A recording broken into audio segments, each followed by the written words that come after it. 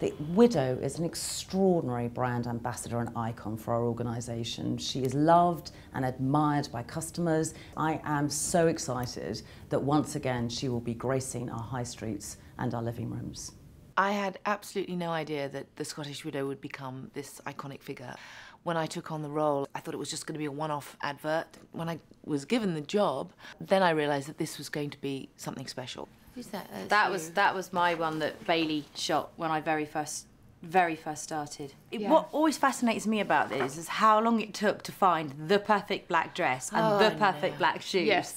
And it just took, and we kept losing the brooch, but Yeah, clearly it's made it on onto stage yours. one time and it actually popped off into the audience as I was spinning round. I was like, I think for me the reason that the Widow is such an iconic brand is because it's consistent, it doesn't change.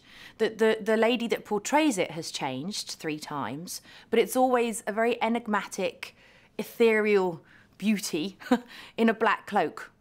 And that's what you see. You see the cloak and you know instantly what the campaign is. And I think that's why it's so clever.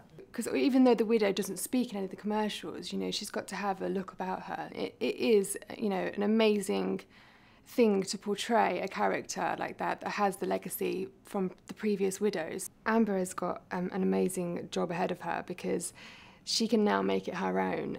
I obviously had the spin, and I think you've now got a shorter cloak, and you take the hood down, so obviously you can make that now your signature and your own, you know, identity. So yeah, just good luck with it and enjoy it and embrace it. Casting the widow was actually a great pleasure because we knew what we were looking for, but obviously not who we would find.